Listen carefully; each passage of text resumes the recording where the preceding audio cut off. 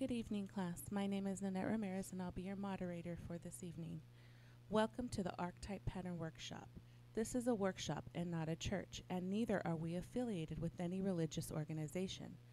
This workshop is a non-profit, non-denominational, religious, and scientific research organization dedicated to showing proof of the existence of Yahweh, our Elohim, and the operation of his eternal purpose, pattern, and plan operating throughout eternity to this present day. This workshop was established as a result of a divine vision and divine revelation given to Dr. Henry Clifford Kinley in the state of Ohio in the year of 1931. He established various schools throughout the United States, Canada, and other locations throughout the world. This organization, the Archetype Pattern Workshop, was established in February 2021. In this workshop, we use the true and correct and original name and title of the Father, the Word or Son, and the Holy Spirit, which are contained in the original Hebrew text. The true name of the Heavenly Father is Yahweh. It has been improperly substituted by Lord. The true title of the Word or Son is Elohim. It has been improperly substituted by God. The name of the Holy Spirit, manifested in or out of a physical body, is Yahshua. It has been erroneously substituted by Jesus Christ. Lord and God are titles and not names. The Apostle Paul, filled with the Holy Spirit, tells us in 1 Corinthians 8 and 5 that there are Lords many and gods many. But we now know that each Lord must have a name, and each God must have a name also. Elohim is a title, but unlike Lord and God, Elohim is a divine title. That means Elohim is the title that our Creator chose for himself. Jesus is a name, but it is an erroneous name. A minor investigation on your part in a good dictionary or encyclopedia would prove that neither the Hebrew language, the Greek language, nor the Latin language have any characters or letters in their alphabet that would produce the sound that is made by this letter J. Neither was there a letter J in the English language until some 1400 years after the Messiah's death. Therefore, such names as Jesus and Jehovah are impossible renderings of the true and original name of our Father and his Son. Christ is a title, just like Lord and God. Yahweh is pure spirit, and in this state he is incomprehensible and inscrutable. He is the ultimate source, substance, limits, and bounds of everything. We have Yahweh in his pure spirit state, symbolized on this chart as a cloud. Yahweh is not a cloud.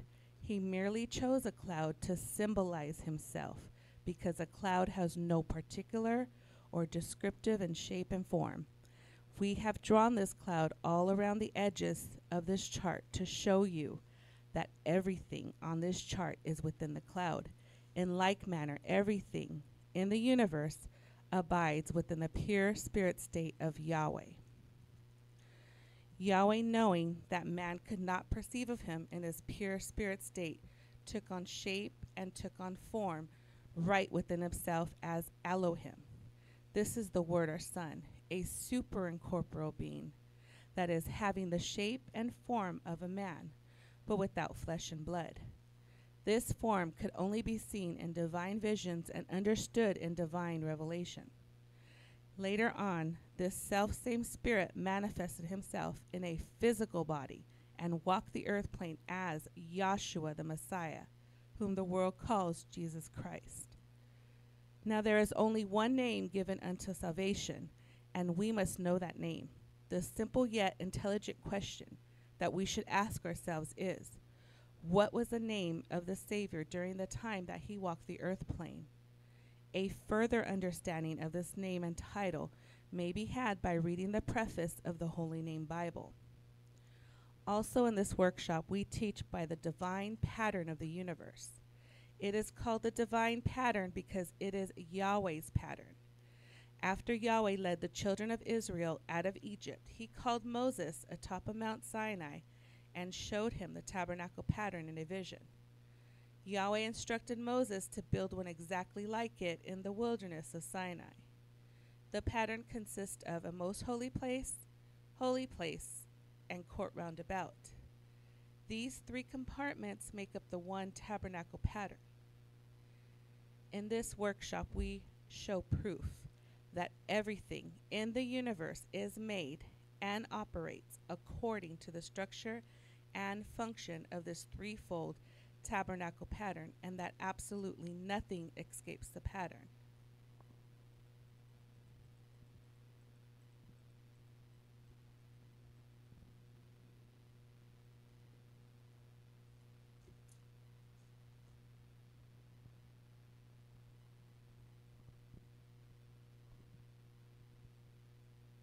Our 10 primary aims of this workshop are: first, to help you find and know Yahweh, our Elohim, as he really is and actually exists. Second, to form a nucleus of universal brotherhood of humanity in Yahshua the Messiah, without distinction of race or nationality, creed, sex, caste, or color. Third, to investigate the unexplained spirit law or so-called law of nature and powers latent in man. Fourth, to encourage and promote the study of the scriptures, comparative religions, psychology, philosophy, and modern practical and occult science. Fifth, to extirpate current superstition, skepticism, and ignorance. Sixth, to learn, know, and understand the operation of Yahweh's eternal purpose through the dispensations and ages. Seventh, to discern and avoid being deceived by Lucifer, the serpent, the devil, the dragon, or Satan and his demons operating the mystery of iniquity on earth through the dispensations of time. Eighth, to earnestly contend for the common salvation and faith which was once delivered to the sons or children of Yahweh. Ninth, to make known that Yahweh from the beginning ordained there was no other name given among men whereby men can be saved, save in the name of Yahshua the Messiah. 10th, to inherit eternal life now in the kingdom of Yahshua the Messiah, with the hope of immortal glorification in the new earth state. Our watchword is peace, and our slogan is speak the truth. This evening we'll have a prayer by Dr. Samuel Solis, and our scripture lesson will be read by Dr. Eunice Reiser, 2 Corinthians, the 5th chapter, and there'll be a selection of music after the prayer.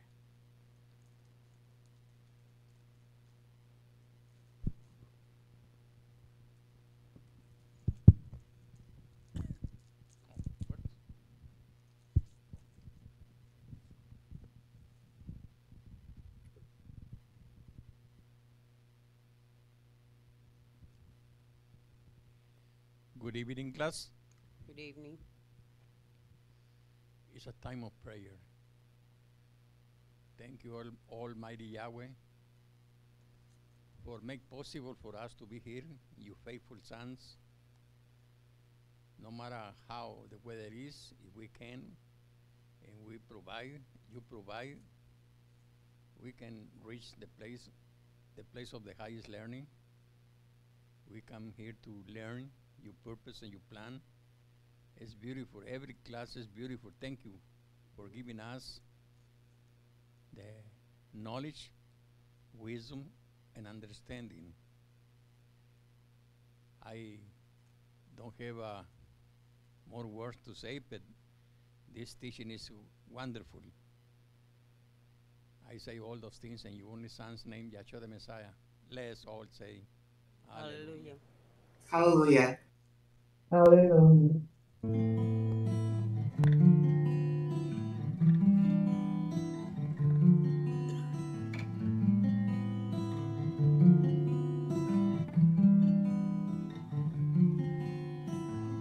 Caught up in a world they say happened by chance.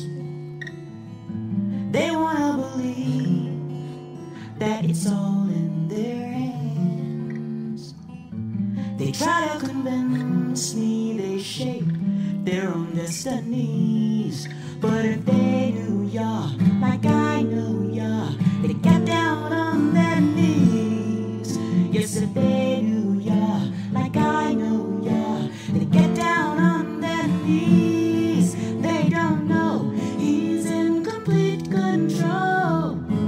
Elohim is running His show, yeah. He's in complete control. Elohim is running His show.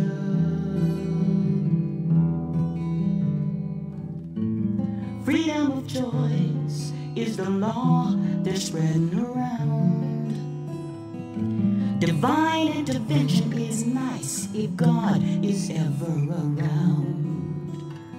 They don't wanna believe their every step was patterned by Him, that He's got it wrapped up tight, line upon line. They're going back to spirit again. He's got it wrapped up tight, line upon line. They're going back to spirit again. They don't know He's in complete control.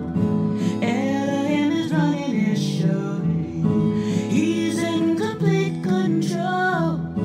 Elohim is running His show. He's Alpha, Omega, Almighty Creator, first cause of creation, the Lamb slain from the foundation of the world. Alpha, Omega, Almighty Creator, first cause of creation, the Lamb slain from the foundation of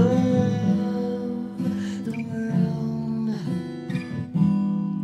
Of the world. You see, He told Jeremiah, I made you a prophet long before this earth had shape without form, before it was void. Yeah. He said, I possessed your ways before I made the deep blue sea. I am the cause, the reason for it all, and all I had to do was speak. Yes, I am the cause, the reason for it all, and all I had to do was speak. They don't know He's in complete control. Elohim is running His show, yeah. He's in complete control. Elohim is running His show. He's Alpha, Omega, Almighty Creator, first cause of creation, the Lamb slain from the Lamb slain from the Lamb slain from the foundation of the world. Alpha and Omega, Almighty Creator, yeah. First cause of creation, the Lamb slain from the Lamb slain from the Lamb slain from the foundation of the world. Of the world, of the world, of the world.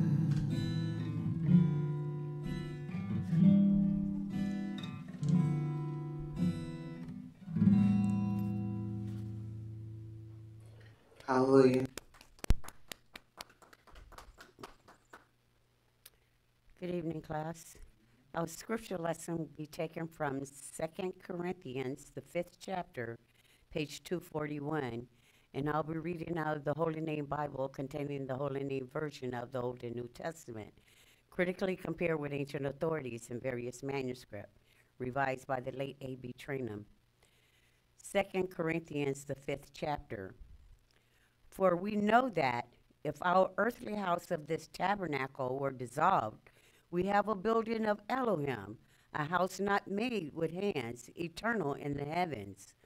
For in this we groan, earnestly desiring to be clothed upon with our house which is from heaven.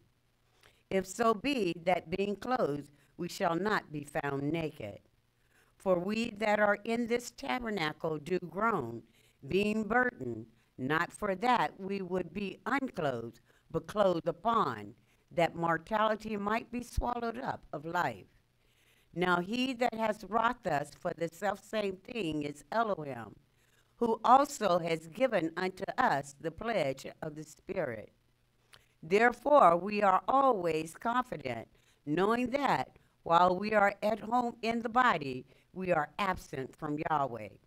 For we walk by faith, not by sight. We are confident and willing rather to be absent from the body and to be present with Yahweh. Wherefore we labor that whether present or absent, we may be accepted by him. For we must all appear before the judgment seat of the Messiah, that everyone may receive the things done in his body according to that he has done, whether it be good or bad. Knowing therefore the terror of Yahweh, we persuade men, but we are made manifest unto Yahweh, and I trust also are made manifest in your consciousness. For we commend not ourselves again unto you, but give you occasion to glory on our behalf, that ye may have somewhat to answer them which glory in appearance and not in heart. For if we be beside ourselves, it is to Elohim, and if we be sober, it is for your cause. For the love of the Messiah constraineth us, because we thus judge that if one died for all, then were all dead, and that he died for all, that they which live should not henceforth live unto themselves, but unto him which died for them and rose again. Wherefore henceforth know we no man after the flesh. Yea, though we have known the Messiah after the flesh, yet now henceforth know we him no more. Therefore, if any man be in the Messiah, he is a new creature. Old things are passed away. Behold, all things are become new. And all things are of Yahweh, who has reconciled us to himself by Yahshua the Messiah, and has given to us the ministry of reconciliation. To wit, that Yahweh was in the Messiah, reconciling the world unto himself, not imputing their trespasses unto them, and has committed unto us the word of reconciliation. Now then, we are ambassadors for the Messiah, as though Elohim did beseech you by us. We pray you in the Messiah's stead, be ye reconciled to Yahweh. For he has made him to be sin offering for us, who knew no sin, that we might be made the righteousness of Yahweh in him. I have read 2 Corinthians, the 5th chapter. Let us all say, hallelujah. Hallelujah. Hallelujah.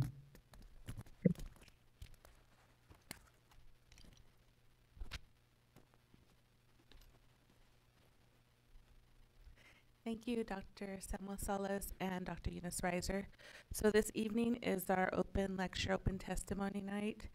And the first speaker I'd like to call is Dr. Versell Mack. Okay. All right. Good evening, brethren, and peace and love in Yahshua, our Savior.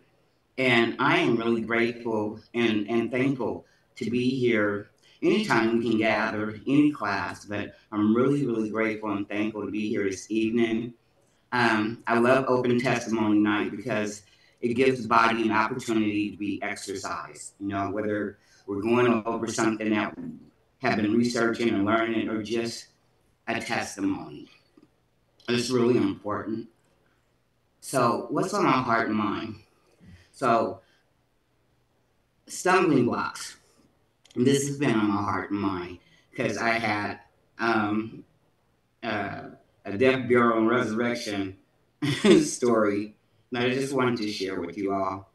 And so, you know, Satan is the author of confusion, and it's his purpose. You know, he loves it because that's what he's been given to do. And we remember that the dragon was wroth with the woman, And we are, the woman is us, specifically, Yahshua's bride. So, and he we're just talking about reconciliation. I love the prayer, I love the song, and I love the scripture lesson this evening.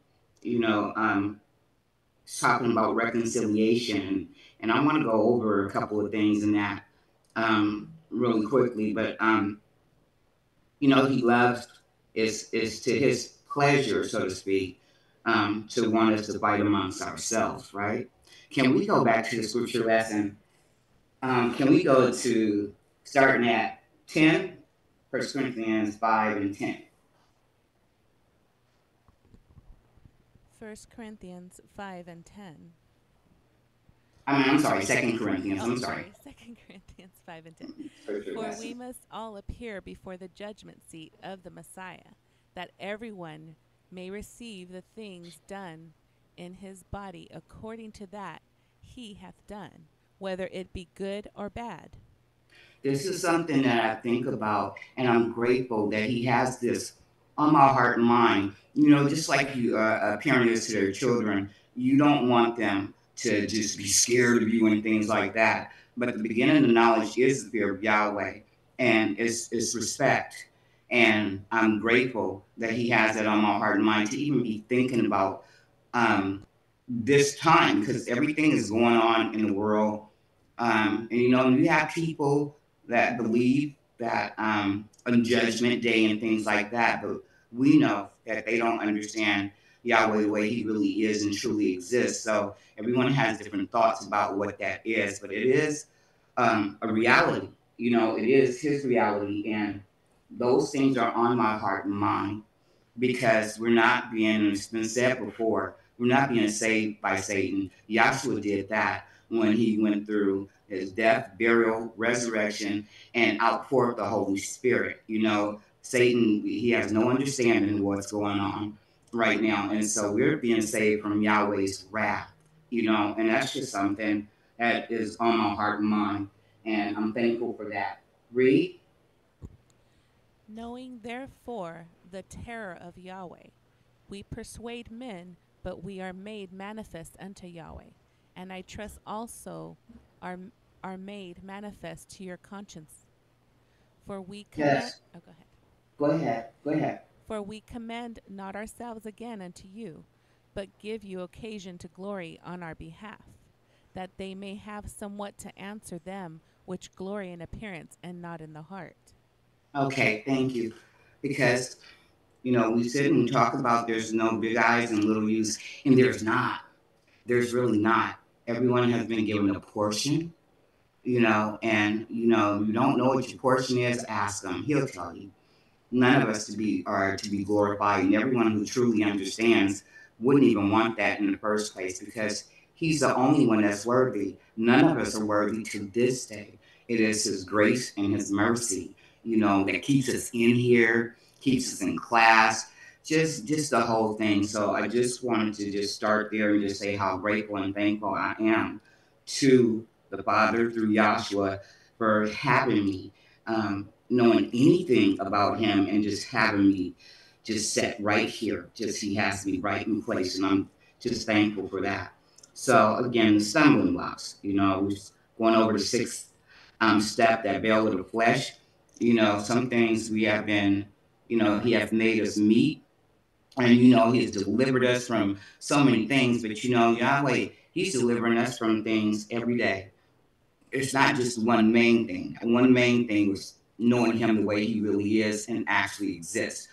All of us have different things going on within our lives, and we know that. You know what I'm saying? And you never know what somebody is actually going through.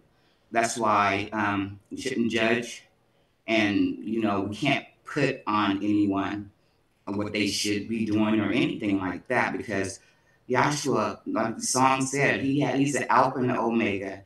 He has all things under control.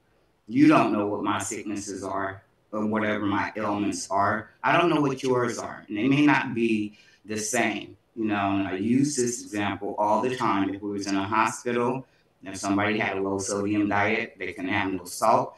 If somebody is allergic to milk, they're lactose intolerant. It just depends. But Yahshua is dealing with each and every last one of us according to what it is that we need. You see, even though He's given everyone the all, everybody's going to get fed. Everybody's going to have a foundation, you see, and it's just important to remember, even though we say it with our mouth, we read these scriptures and quote verses and everything, that the Comforter, which is the Holy Spirit, is the one that's actually teaching us everything. So we have different situations, and so I'm going to share with you my death, burial, and resurrection story regarding like the changes that took place in this class. And so I just want to say that I loved and was very much a part of how the class operated, before we actually had some changes. Now listen, brethren coming together, uh, there's nothing wrong with change. Change is actually inevitable. It was a different time, it was a different operation, and just things like that, right? And sometimes we get too comfortable with things. Now I'm going to tell you honestly, when these things, because actually the change was actually welcome. I really want to say that, and again, because there was brethren that was already there in the first place. I've never been in that class, not physically so, so it was a good thing. So there was a speaker that actually spoke a couple of times that really just left a bad taste in my mouth, so to speak. Their intent and their conduct was vile, and along with other conducts and behaviors that I see, it just wasn't good. And honestly, I associate people by the company that they keep. This was very yeah, we're not gonna stay here too long because this is the death part. So this is my death story, right? And so I'm thinking like, if this is what's gonna be going on in here, I don't want any parts of this, And I was really, really hurt because really, really close with the brethren in the class, and hurt causes anger, you see, and I was angry for a while. So that's my death, right? That was the death, and then the burial. Yahweh, when I don't know, when I'm upset and I don't know what to do, it's a lot of things going on, and at that time it was. Yahweh caused me to stand still. Because when your mind is all over the place, that's the best thing to do, is stand still. Because this too shall pass, and it did. this really works. This whole death, burial, resurrection, it applies to so many different things. So, and it did. Now, I don't know how other people communicate with Yahweh, but I know how He communicates with me. He actually speaks. And so I can just hear Him. And, He can hear, because we go to the Father with whatever it is that's bothering us, especially when something is just not right, right? So I could hear Him saying, well, has the moderation changed? No, Father. Have they changed my doctrine? No, Father. Are they still teaching law, prophet, fulfillment? Yes, Father. Are they expounding on my tabernacle? Yes, Father.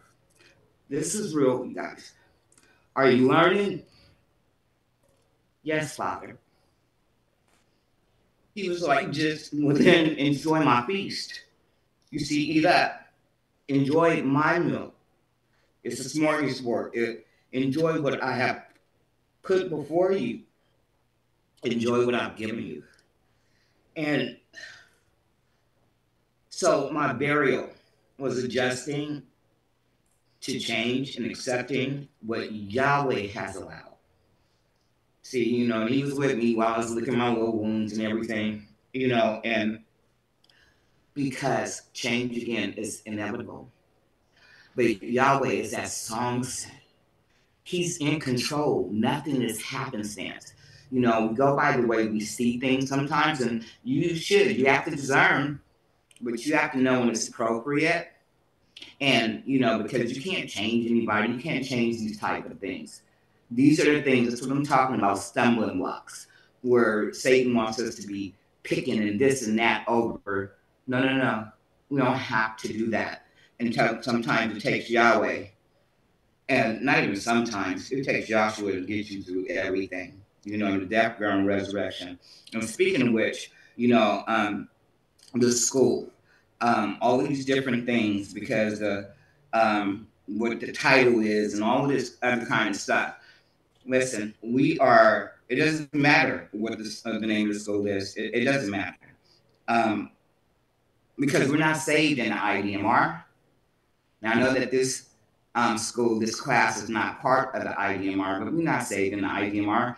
Look, even before, even people that still preach righteously, the brethren that preach the truth still, not really, the IDMR, you can't use their name and all this kind of stuff, but you're not saved in an organization, you're not saved in a name. So we're not saved in the IDMR, we're not saved in the archetype pattern, we're not saved in an archetype workshop. You know what I'm saying? It's not, because Joshua is salvation. These are schools, this is where he has brought us to come and learn of him. And again, that's all I kept hearing. What has changed? Now, I'm going to talk about people. That's one thing. But as far as what we're really in here for, to keep our eye on Joshua, all it is, whatever is a distraction or whatever the case may be, he has allowed it to actually be so.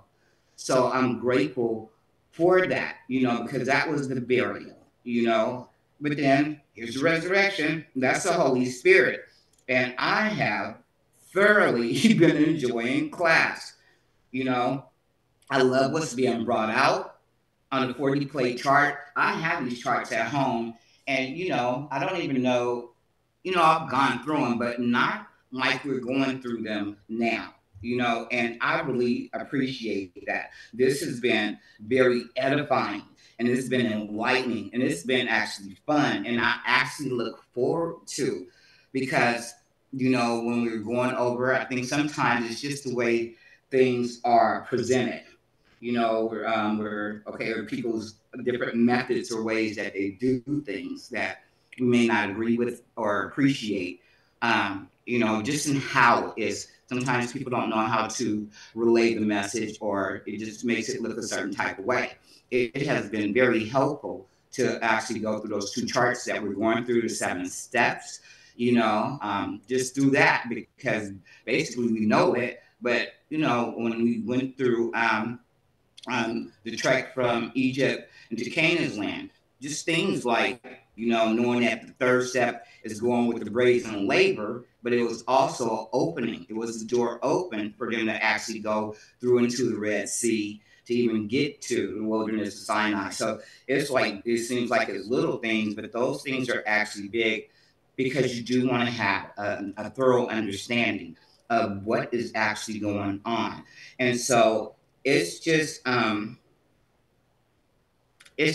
really, really good, and I'm really, really grateful. I'm really, really thankful for all of the things, the good and the bad. Faith comes by hearing, hearing the word of Yahweh, and we do walk by faith, not by sight. That was in the scripture lesson, and he has raised able-bodied ministers, and no matter what level, what some may consider to be an able-bodied minister, of course, we're here in this class to continue to learn, to continue to grow. But the revelation, you can preach until you blue in the face. The revelation is only going to come through Yahshua the Messiah, and he's given us all something. He's given us all something. We all have a gift to actually be able to share until he gets us where whatever is meet to him, because he's already said that we have been translated. We have been made meet. So I remember these things, that it is the Holy Spirit that is in control of everything. His Father in control of everything, but through the Holy Spirit, and I trust him. I trust him because there's no lie in him. He did not bring us out here to leave us. It is not up to who anybody else's perspective or anything like that. It has nothing to do with that at all. So again, change is inevitable. Sometimes it's good. Sometimes it can appear to be bad. But Yahweh has purposed it all. And at the end of the day, the more we understand that no matter what happens, He has allowed it to happen. Now, nobody gets anything over on Him. He sees everything because He is a true discerner of the heart and mind. And I'm grateful for that because sometimes you may not hear other people say it and you might be scared to say something. Sometimes Yahweh Himself will be your only witness. And I'm going to tell you, if Yahweh is for you, who can be against you? So people are people. And see, this is another thing. Change is inevitable, but listen, Yahweh changes not. We have stability with Him because there's no change in Him. People can change. Yahweh changes not. That is stability, that is consistency, and He knows exactly what it is He's doing. So people are people in and out of the class. So it's not wise to have any kind of expectations of anyone. And as far as Israel, Israel is Israel. So, and I just I've never been a part of, and I'm happy that it's not in me to be part of the go along, get along gang. I'm not with. I don't. I'm not a follower. I'm a follower of Yahshua the Messiah, but I'm not part of the go along, get along gang. But because of Him, I stand. And I'll stand. And because of Him, there's a deeper understanding of endurance, of what enduring is. Every principle that we can learn, there's always a deeper understanding of it, and He'll show you things that you may know. He'll show you, He'll give you a deeper understanding of all things. So I don't have to, is that Matthew 11 and 28? Can we have, yeah. Can I have Matthew 11 and 28? I believe. I call it all the time, always forget. Matthew 11, let me start at 27. Okay. And turning to his disciples, he said, all things are delivered unto me of my Father, and no man knoweth the Son but the Father. Neither knoweth any man the Father save the Son, and he to whomsoever the Son will reveal him. Okay, so look, reveal. Because we have able bodied ministers, and it's like when they preach and they will draw, I've seen ministers labor to actually get us to have an understanding of anything, right? But the revelation, again, I said it before, you can preach until you blue in the face. We're not going to get it. That's why they tell us to take notes. They used to tell us to put it on the shelf. If it's something that you don't understand or you can't get it because I'm going to figure it out. You won't figure out any of this. It is by revelation only. Okay, read. 28. Come unto me, all ye that labor and are heavy laden, and I will give you rest. Take my yoke upon you and learn of me, for I am gentle and lowly in heart, and ye shall find rest unto your souls. For my yoke is easy and my burden is light. And hallelujah for that. We're in the school of the highest learning, you see, but he says, take my yoke upon you. This is not a Harvard or a Yale thing. They have pressure on them.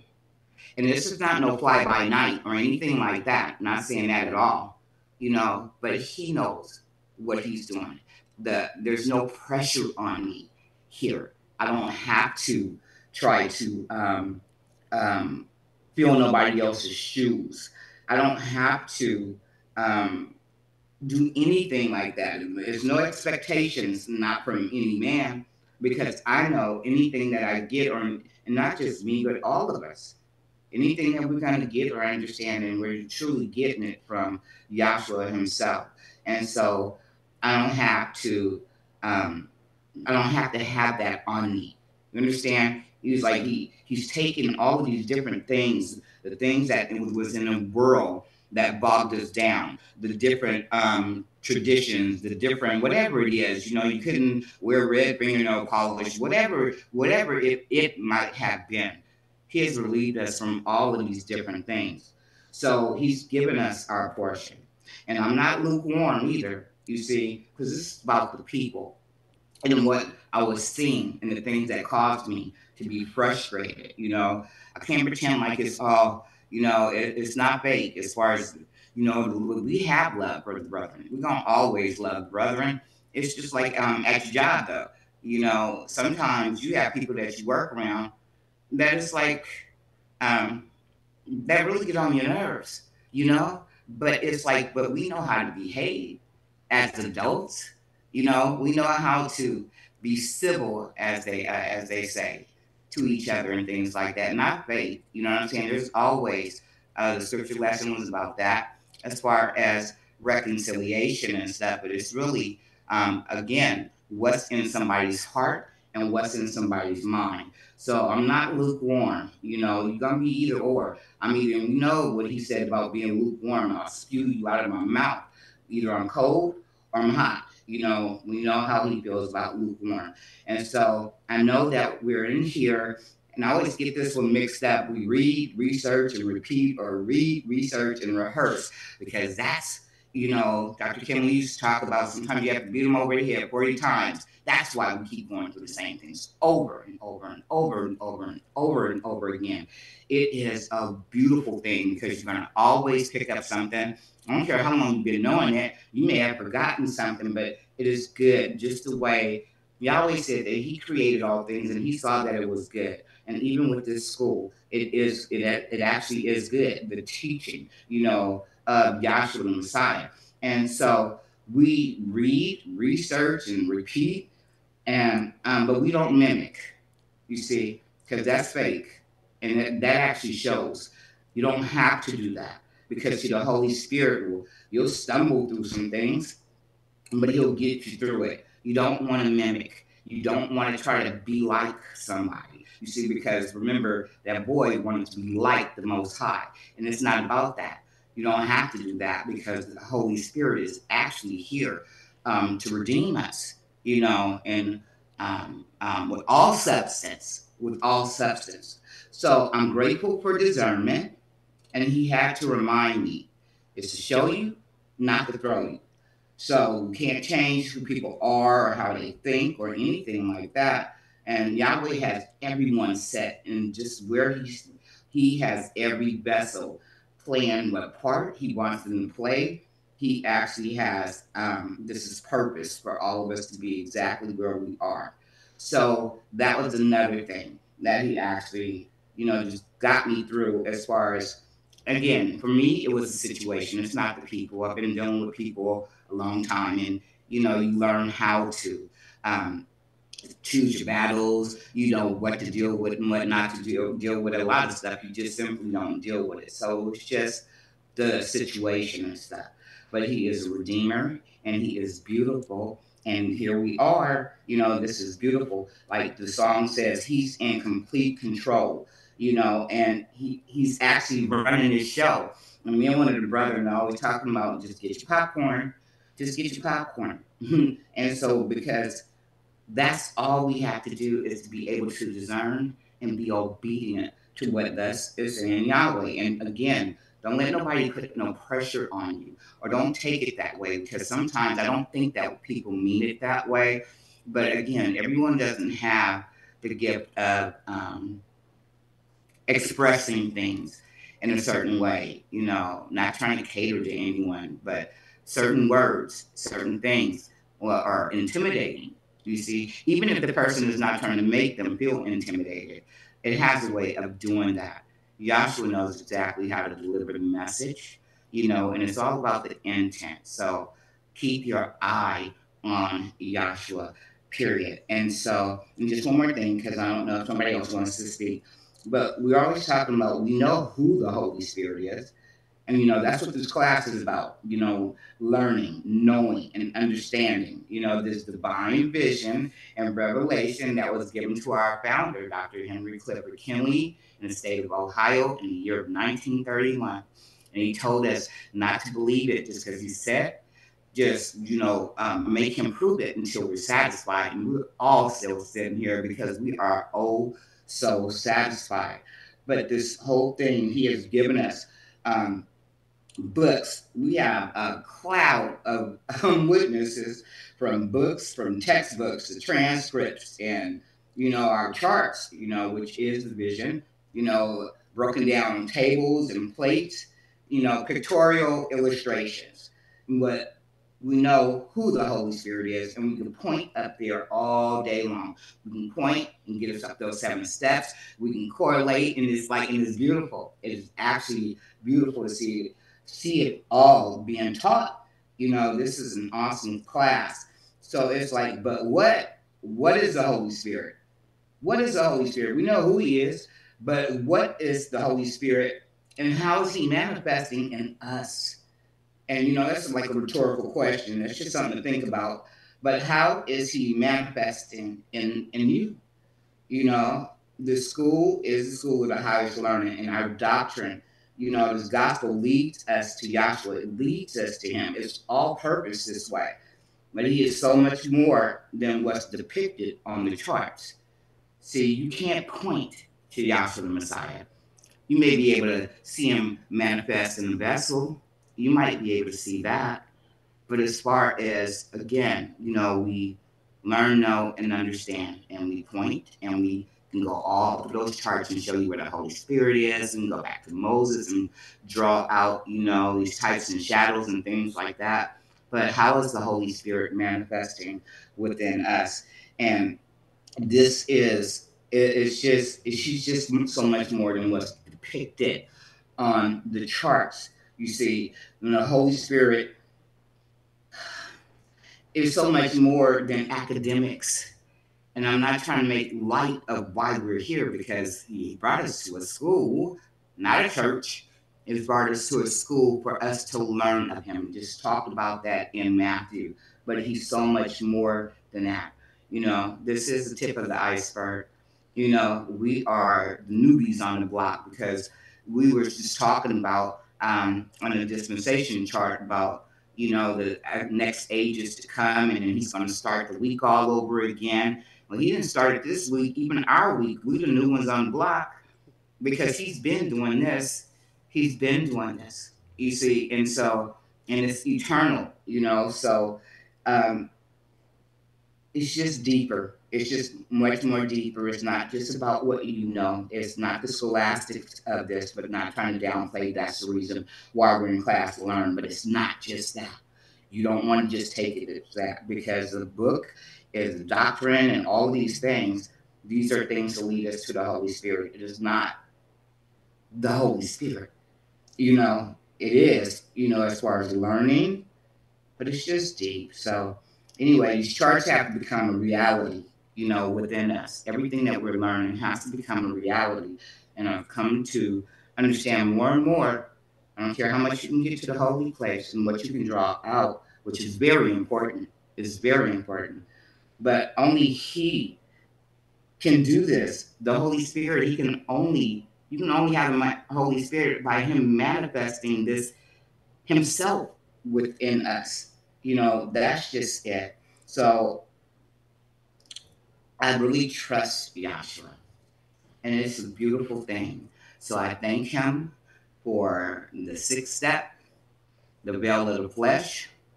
See, we understand it was rent in twain, and we understand these things as far as what happened with the doctrine, what actually happened, as far as that sanctuary becoming one. I just want those things to be within me in all things, and again, if you fall off or fall astray or something gets you or whatever, because we're still human, you still have emotions. We can't pretend like we walk on water, and not like anyone has, but we say a lot of different things that become watered down. But people are people in or out of this class. So anyway, all praises, all glory, all honor belong to Yahweh, our Elohim, through Yahshua the Messiah. And I love you guys. Hallelujah. Hallelujah.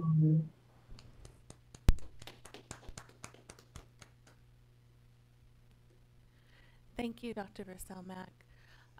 So was there anyone else who would like to give a testimony or lecture? If you're on Zoom, you can open your mic up, or on site. Anyone? Okay. So I'll go ahead and call our next speaker, Dr. Marlon Love.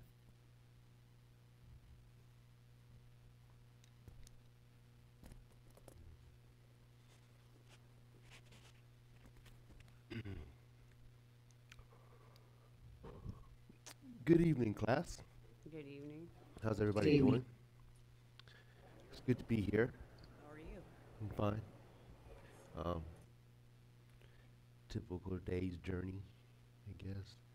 I really enjoyed the remarks of the previous speaker and the things that she's come to experience and learn, having come back or been in class, not come back, but been in class, kind of exploring the 40-plate chart that we have been bequeathed to us by our founder, Dr. Henry Clifford Kinley.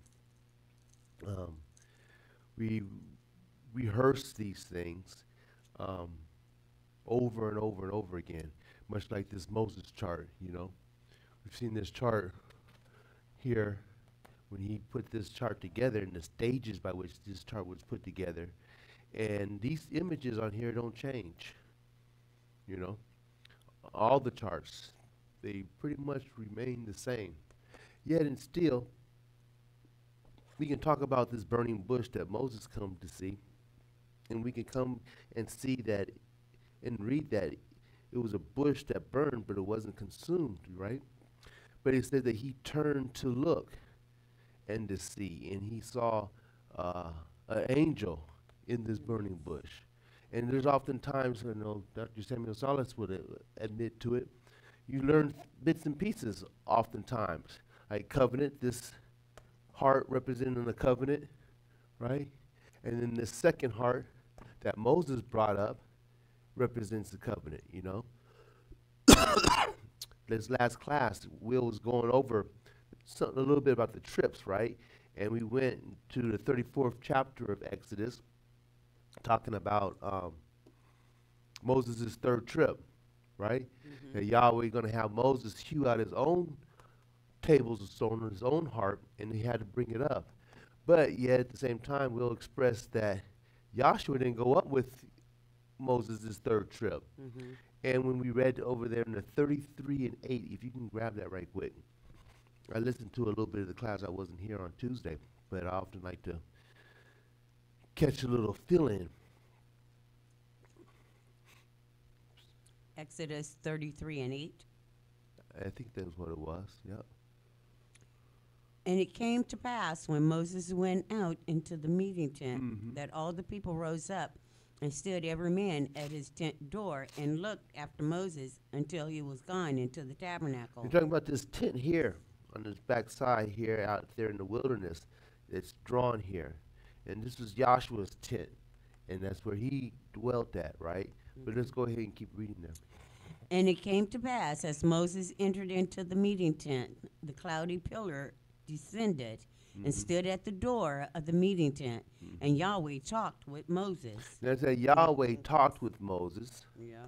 right, at this meeting tent. This tabernacle hadn't been constructed yet because Joshua's over here at this meeting tent or this sanctuary. It expresses. Keep reading. Okay. And all the people saw the cloudy pillar stand at the meeting tent door. And all the people saw this. You follow? This cloud is likened to a man. And it brought my attention that you have these 73 that saw the Elohim. And now they're seeing this cloud that's standing as a body. Keep reading. And all the people rose up and worshiped, every man in his tent door. Now this is happening in between the second trip and the third trip that this is taking place. This event of Moses coming and talking with Joshua at this tent. Keep reading. And Yahweh spake unto Moses face to face, as a man speaketh unto his friend. Now you got Yahweh speaking to Moses. Keep reading. And he turned again into the camp, but his servant Joshua, the son of Nun, a young man, departed not out of the meeting tent. Out of this meeting tent, you don't have Joshua or Joshua coming out of this meeting tent, and you have Moses returning to the the, the, the assembly, if you would, right? Because they saw him go in, and they saw that cloud descend and go in, but yet Moses is the only one that's coming out. Coming out. Keep reading. And Moses said unto Yahweh, See, thou saidst unto me, Bring up this people, and thou hast not let me know whom thou wilt send with me. Yet thou hast said, I know thee by name, and thou hast also found grace in my sight. Now therefore I pray thee, if I have found grace in thy sight, show me now thy way, that I may know thee, that I may find grace in thy sight, and consider that this nation is thy people. And he said, My presence shall go before thee, and I will give thee rest. And he said unto him, If thy presence go not with me, carry us not up hence. For wherein shall it be known here that I and thy people have found grace in thy sight? Is it not in that thou goest with us? So shall we be distinguished, I and thy people, from all the people that are upon the face of the earth. Now, it's this people, the peculiar people, that Yahweh chose in order to go about to show forth his purpose, whereby we're here at this late freight in the time, going over the exact same thing that they experienced as an example for us to obtain, as the previous speaker said, the information, the confidence, the understanding, and the respect and rapport for one another. You follow? In this trek, or this journey that we're going on. Keep reading. And Yahweh said unto Moses, I will do this thing also that thou hast spoken, for thou hast found grace in my sight, and I know thee by name. And he said, I beseech thee, show me thy glory. And he said, I will make all my goodness pass before thee, and I will proclaim the name of Yahweh before thee, and will be gracious to whom I will be gracious, and will show mercy on whom I will show mercy. And he said, Thou canst not see my face, for there shall no man see me and live. And Yahweh said, Behold, there is a place by me, and thou shalt stand upon a rock. And it shall come to pass, while my glory passeth by, that I will put thee in the cleft of the rock, and will cover thee with my hand while I pass by. Now, I thought that would happen when it was up here. We read about it. That happens up here, but he's telling it about it before he's back up on this mountain. You follow? And I didn't catch that all the time. When you're reading here, talking about he's going to pass before him, I'm thinking that when we read that before, that he was up here doing it at that time. He's reading about it. We're reading about it before his third trip. Yeah. He's just letting them know what's gonna happen, and then when he does come up here, then when we read the 34th chapter and talk about that, he shows him the recapitulation. Right. And then the subsequent fall of man. Right. Then he sees him walking, turning his backside. Right. That is him walking down through. But we were reading about it before he even gone up there and did it. And I kind of have put him that whole synopsis up there at once. I appreciate that. So when Will talked about, I had to read on down through. Will didn't go over that specifically, but it was something to catch. Another thing, I've been studying the moderation, and I kind of broken up the moderation some to get a I don't know, just a further explanation of why Dr. Kinley made the statement that if you knew or understood the moderation, that you can go home, right? And so I just kind of, for myself, because it took me years to I've heard it for years, but just to remember it, the way it just flows so beautifully, it's hard to just to memorize it for me. So I've broken it down, and it says on the one place, it says that Yahweh chose a cloud to symbolize himself right? And I wanted to find out, where does it say that Yahweh chose a cloud to symbolize himself Right. at, right? And so, I mean, that's a statement that Right. he said that he chose a cloud. And then we know, understand one place was here was when he led the children of Israel out, right? Because most people subsequently watched the movies and stuff, and they seeing Moses leading the people out, and Moses doing this and Moses doing that. And they have a song unto Moses and everything else. So you ask the most people who led the children of Israel out of Egypt, they're going to say Moses led them out of Egypt, right? But in the moderation, we say that Yahweh knew that man would not be able to perceive him in this state, therefore it behooved him. No, before he says that, he said, um, Yahweh knowing he he led the children of Israel out of Egypt, right? And not Moses. That's what the moderation says, that he, Yahweh, led the children of Israel out, right? And so little points like that was important, whereby he chose a cloud in this instant, right? That went read before him, and fire, a cloud by day and a pillar of fire by night. But that cloud was moving. It went behind. We just read in 33 about that cloud that was a pillar at this sanctuary, at this tent here, Right. and taught with Joshua the Messiah, right? And then on the 40th chapter of the Exodus, you're going to have that cloud appearing again when it comes down and officiates, or it Right. takes residence, because he kicks Moses out of the tabernacle, right, after it's completed.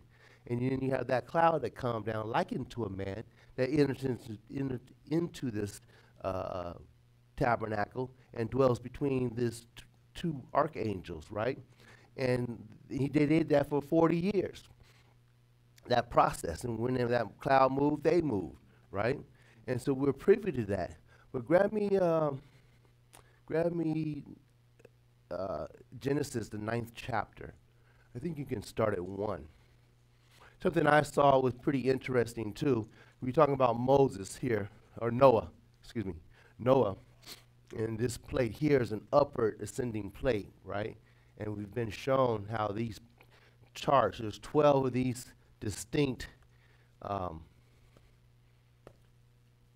sequences or events, right? You have 12 of them, and they're all set up in this threefold pattern, right? And we understand that when we read that there's an upward or ascending and descending motion in these charts, right? In order to bring about an understanding or an awareness about Yahshua's operation, right? So I was reading about a cloud. When did Yahweh first speak about a cloud to anybody, right?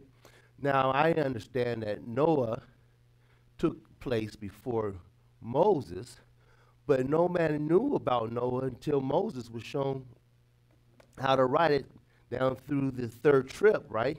And he was able to write down the events here with Noah.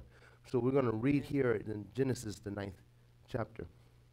Genesis 9 and 1. Anything to say? And Elohim blessed Noah and his sons and said unto them, Be fruitful and multiply and replenish the earth.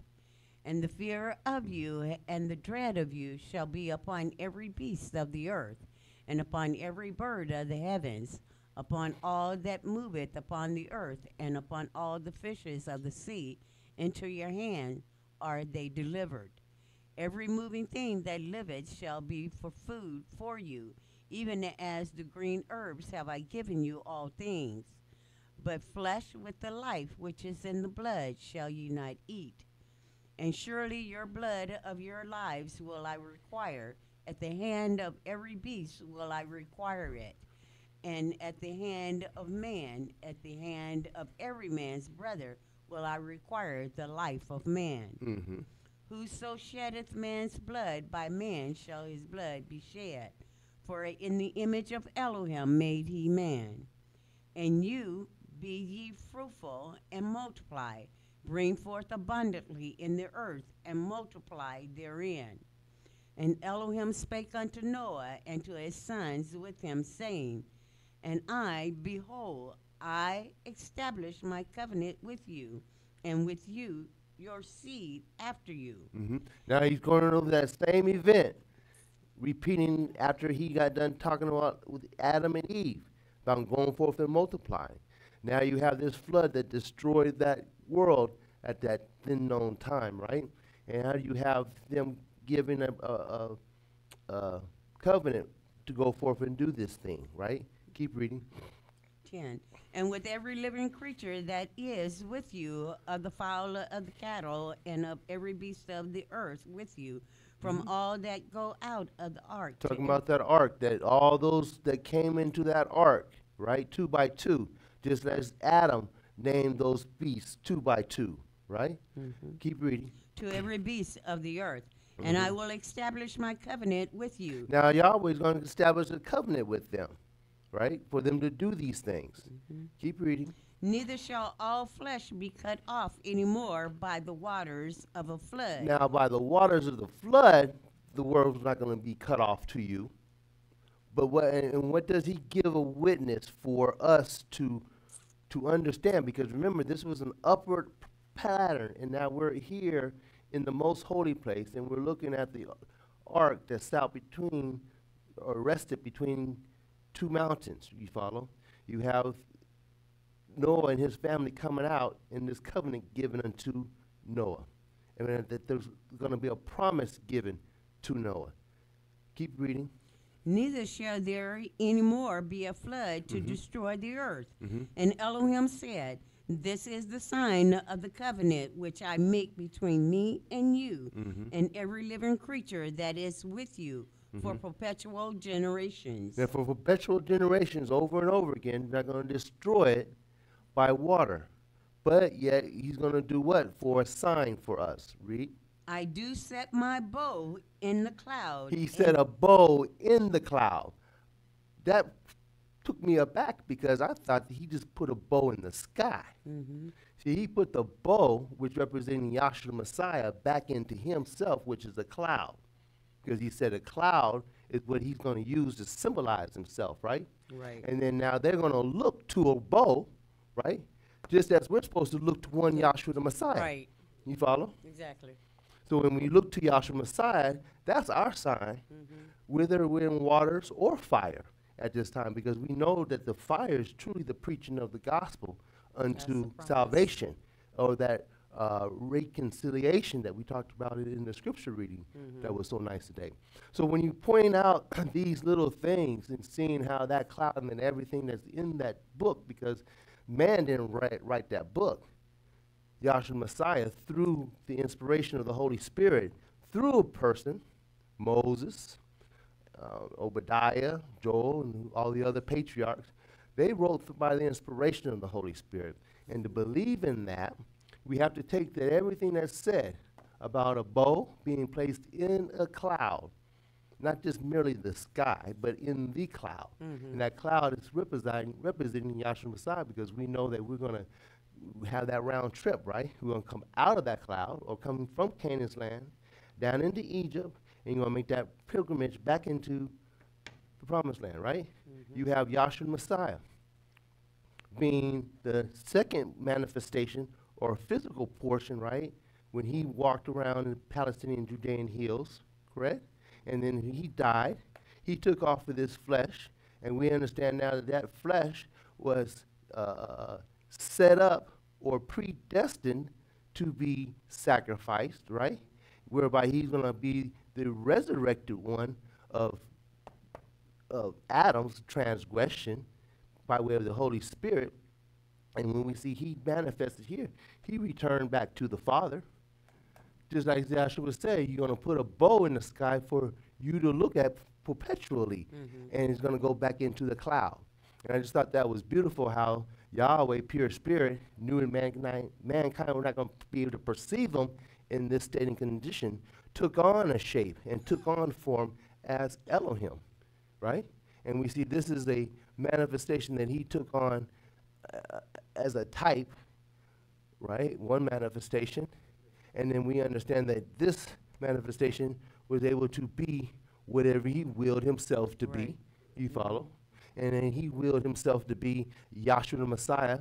Some all the way back here during the times of Moses, which a lot of Christianity can't pick up on because they're duped by thinking that this is Joshua, Right.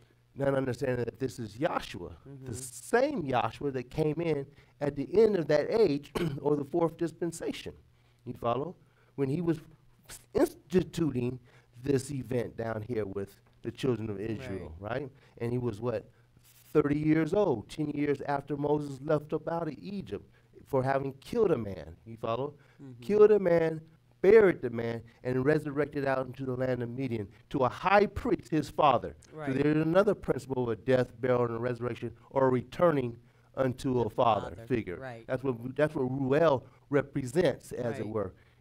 You follow, as a prince in the land of Midian.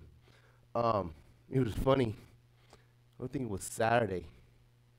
I was my mother-in-law was home and turned the TV on, and it was a movie about Moses. Did you notice on Netflix? Oh, yeah. Yeah. Yeah. And it's somewhat of a yeah. You seen it then. I thought I was the only one, and so it's talking about Yah. In the subtitle it said Yahweh and stuff, and so get the mic. I'm gonna just talk about it. It just came to my mind. I wasn't gonna ever say I even watched it, but I watched bits and pieces of it.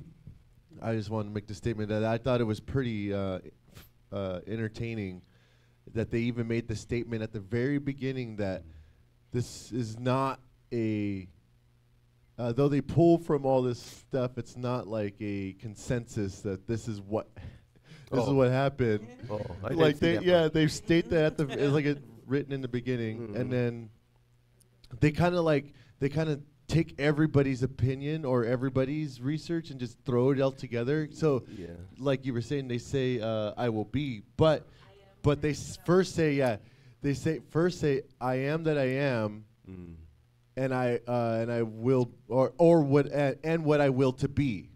I am what I am and what I will to be. Okay. So they're like they cover everybody. It's just, and then the way they go about the story, they take it quite literally. I know you're going to go into it, but I just thought I'd comment on it. Yeah. No, it was quasi good, you know. But it just got to a point I couldn't really take it anymore because I didn't want to remember. I didn't want to end up remembering anything that they've said. They have it colorful. Their acting is great. Their intent is interesting. Yeah. Just keep it on. Okay. They do they pay way too much attention to the love story between Moses. Yeah. They really skip past like the important parts of Moses' life coming up in the in Pharaoh's household.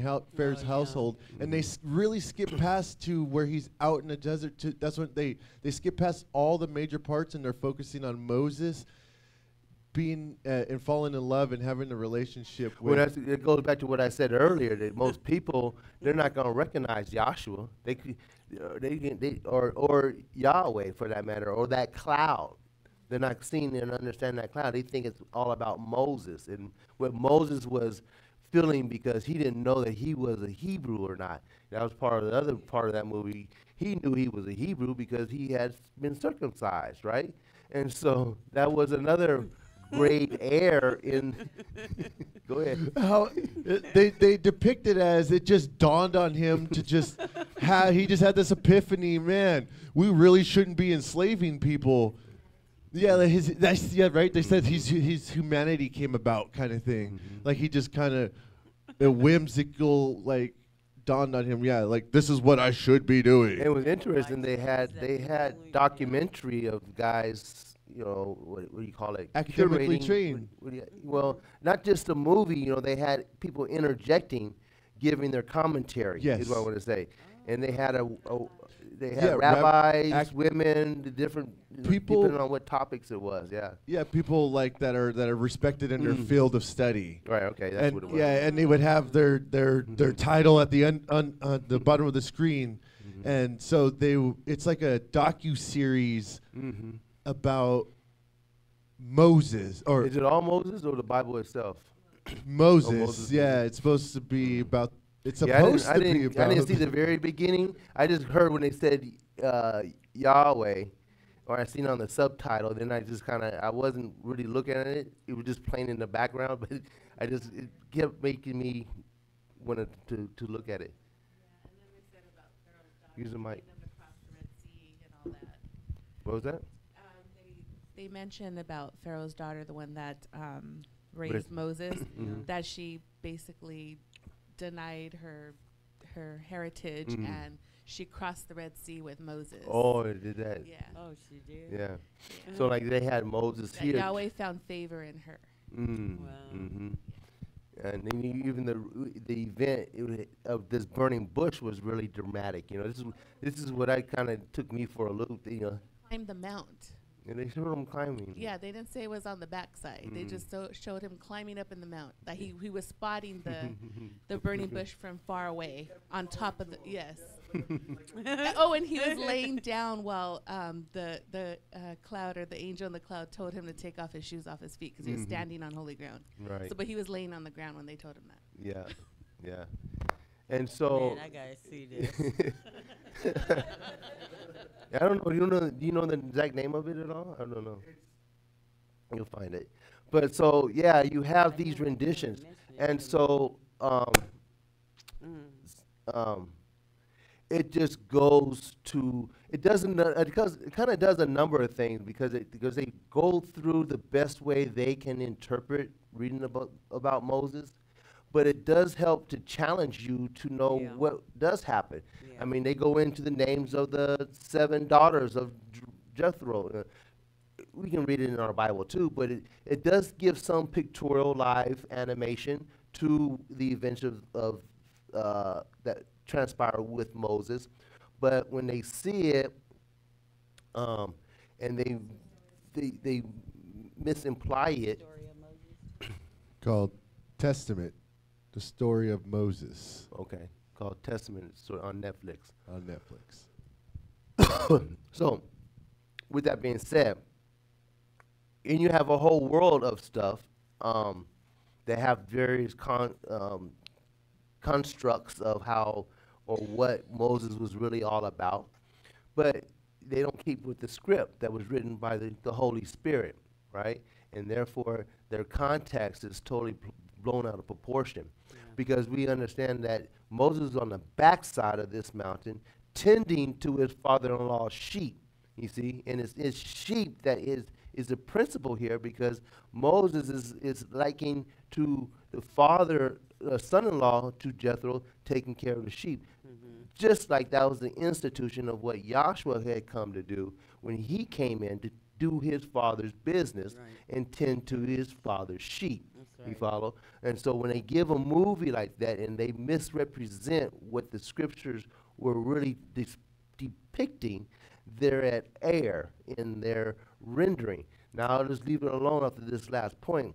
Now, I don't know, but they don't give him a name at this burning bush other than I am, right?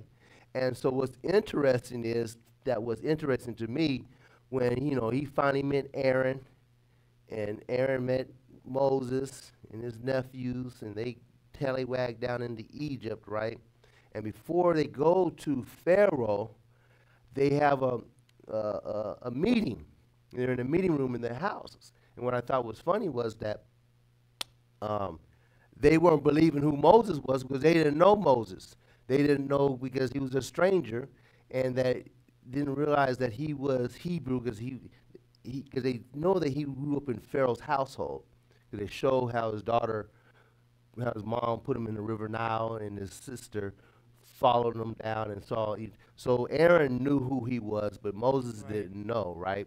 And so Moses is coming back to a group of people that don't know they don't know each other. So they're suspect of Moses, basically. And they say, well, if you had a vision, what was the name? And what I thought was funny was he had to go to this old lady that was laying down in the house, who was kind of like a She wasn't a shaman, but just like the oldest person of the Hebrews at that time. And he had to give her the name that he was given at the burning bush. And when he whispered it in there, because no one else could hear the name, right? So they said, well, if the old lady recognizes whether it was the right name or not, then we will believe you. Wow. Right? And when he whispers the name into the ears, as though she received it down through the oracles of Adam and through Noah and everything else, she started chanting Yahweh, Yahweh, Yahweh, and it gave everybody great cheer, as though that was the confidence moving forward that they could follow Moses, right? So when you have those kind of things being depicted and they're not really sure how to really explain that name, then they're left with a whole lot of conjecture. So we watch those things and exercise ourselves against it, like holidays. We know that Easter, we just had Easter. There was another thing I wanted to bring up. Easter. I didn't know this either. I don't know if other people did, that Easter's in the Bible, right? You know that? Easter, the word?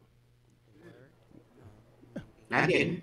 Yeah, that was another thing I wanted to bring up on Sunday, but I missed talking about it because I was trying to wrap it up. Acts 12:4. In King James. It may not be in the Holy Name. I'm sure it's not, in the Holy Name it's not that. So you can put up both versions if you would, so that we can see. Just a little one-off, right? Since Easter was here.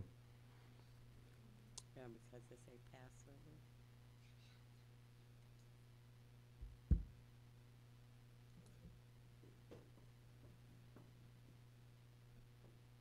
Okay, so 12:4. Mm-hmm. So right there on the screen, we can see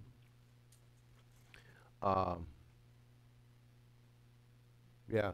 So on the left-hand side, you have the King James Version, and the right-hand side, you have the Holy Name, right? And so now you see where it says the quantrums of soldiers to keep him, intending after Easter Right. to bring him forth to the people. It's explaining, they're explaining, I believe that's the resurrection of Peter. Yeah, grab me the chart. Right. 31. No, 35.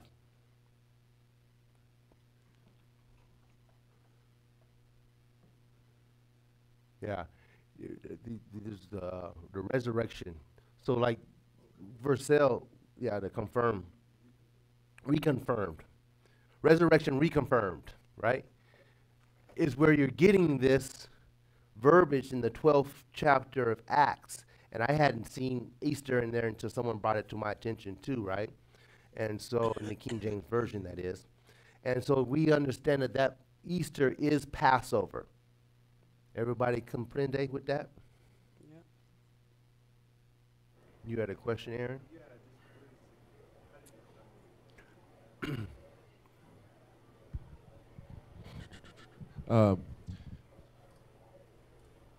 Now, is that just the? How do they translate it to Easter? That's what I just don't get. Because if it's Passover, and that's Well, remember, the Passover was what the Jews had to do every year. And we know that Joshua ate the last Passover with his 12, and then Judas went and did his thing, right? And then the next day they took Joshua and put him on this cross on Friday, right? And that was the end, because he's fulfilled those persons, places, and things. And he said he'll no longer eat this cup with you on this, in this, I forget where it says that he'll no longer eat this meal with you anymore. And that fulfills Passover. Now, we're some 40 years into the Acts, talking about Peter and the resurrection reconfirmed. And therefore, they're still worshiping and still going through the Passover. Because we know that it ended, they still kept doing the Passover. You follow?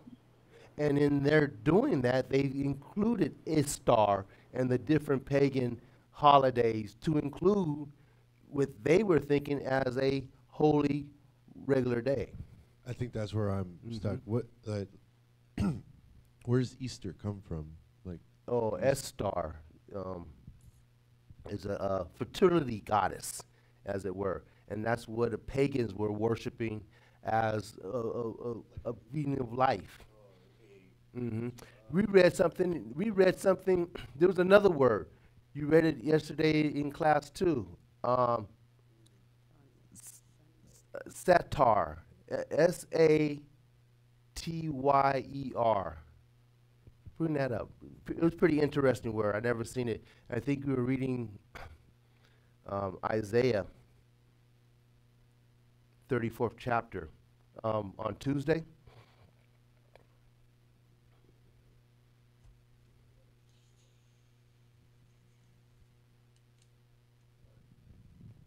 Go ahead. Go ahead. So everybody get that Easter thing in there, right? And you have that at a period of time where you're talking about the resurrection reconfirmed through Joshua, and they go, this is, during the time that he preached to, 7 years later, had preached to the Cornelius in his household, right? About the resurrection of Yahshua the Messiah.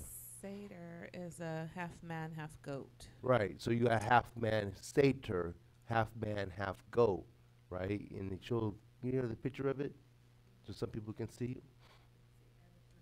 We've seen them before. They have, some of them. The Greeks have them as having horse, looking more like a horse, and then the Romans have them looking more like a goat. Yeah. He has the flute. He's lavish. What is it called? He's kind of a merry old guy that's kind of into any old thing, right? And that's Estar coming from that traditional. And there you go. The second one over, or the guy on his hind feet. Yeah. Setar. So it was, that word was in the Bible, in Isaiah when we read it. And I'd never seen that word before, so I wanted to know, what's that depicting, right? There's Greek and then there was a Roman one. Get that guy here. This guy here. No, this guy here. Up here.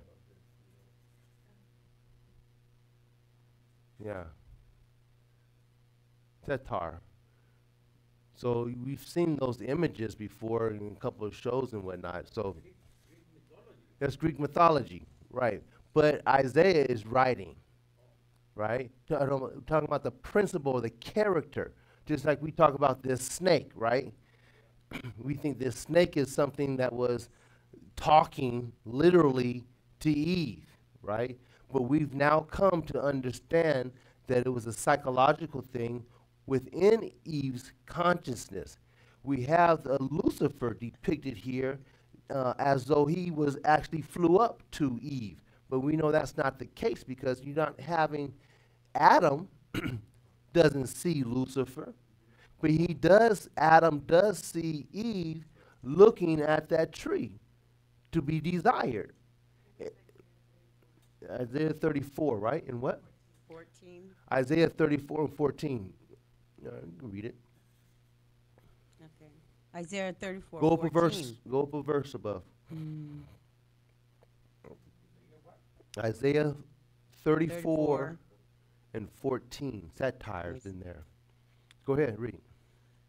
12. They shall call the nobles to proclaim the kingdom, but none shall be there, and all its princes shall be nothing. So the noble people, the common people, the Gentile people, people that know not Yahweh. Keep reading. And the thorns shall come up in her palaces, needles and brambles in the fortresses thereof. And it shall be a habitation of dragons and a court for isles. So you got all these descriptive words that Isaiah is talking about, the nature of a person. we're not knowing that there's no one half man and half horse, right?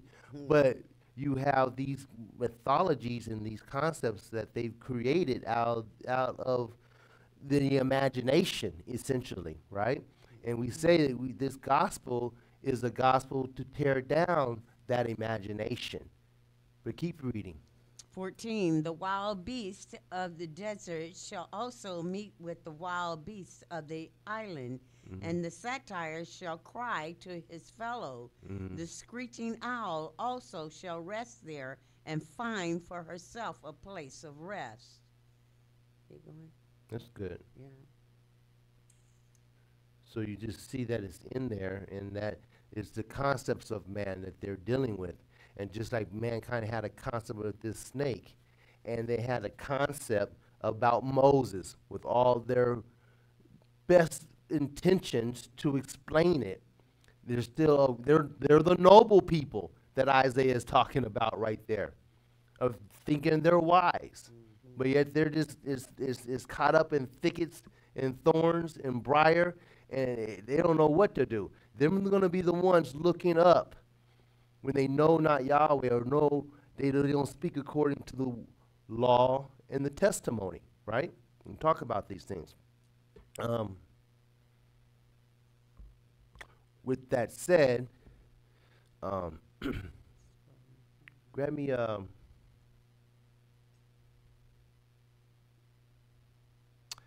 Corinthians, 5th chapter, 10th chapter. Yeah. 2 Corinthians 10 and 1. Now, we just talked about the satire being half man, half beast. We talked about the dragon. We talk about these things that stir up the imagination of man, right? Trying to fix how Moses got the children of Israel up out of Egypt, and no telling where they went after that, because I only watched 20 minutes of the episode. But they have a whole thing, and people watch that, and they begin to ask questions. That's what I thought was good. So my wife, she was there and was asking questions, but it made her have to go back and wonder, hey, how did Moses do this, and how did Moses kill that Egyptian down here, right?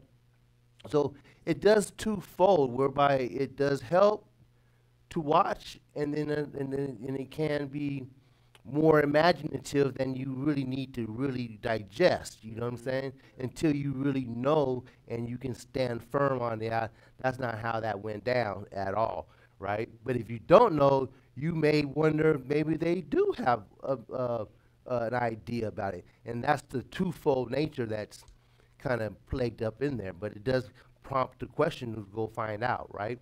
So on that end, it was good. Anybody have any questions on Zoom or anything? No, but you know what? Okay, look, the Seder, it's a Seder. I remember that, I'm so silly, from Percy Jackson and the Olympians. That was the half man, the half goat, or whatever it was. It was a Seder. Oh, okay. I don't remember. I remember. I liked the movie. Mm-hmm. So, you know, and they still have, it kept some traction. It's in the movie now, right? So let's read for 2 Corinthians 10. 2 Corinthians 10 and 1. Now I Saul myself beseech you by the meekness and gentleness of the Messiah, who in presence am I base among you, but being absent am bold toward you. But I beseech you that I may not be bold when I am present with that confidence, wherewith I think to be bold against some which think of us as if we walked according to the flesh. See, we're not walking according to the flesh or the imaginations that they demonstrate on Netflix and get money and finances and stuff, and tricking and deceiving the people. You follow? Paul here is talking about being bold where he need to be bold at, but he amongst his people, he's base. Understand? Because we know it's out of the Holy Spirit or the preaching of the gospel that one has anything to say.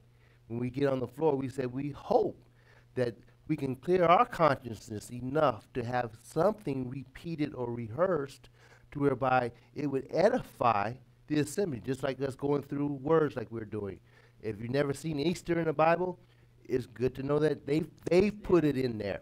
It's really Passover, but they put it at a time when they felt that the Greek mythology of Estar, that was a goddess of fertility, was a thing that they put the egg that represents life, and they have a rabbit, which does, I forget how they termed it, but rabbit does have a reproduction rate that's higher than most mammals, right? So they kind of merge those ideas and thoughts together to come up with an egg and a bunny rabbit, just to satisfy the people as to that was in the resurrection of the life, because that's what rabbits do. They bring forth life, and then you got an egg which shows forth the life, and then now you got a resurrection of Yahshua's Passover years ago, and they kind of clumped that all in together, and now they got one of these right here.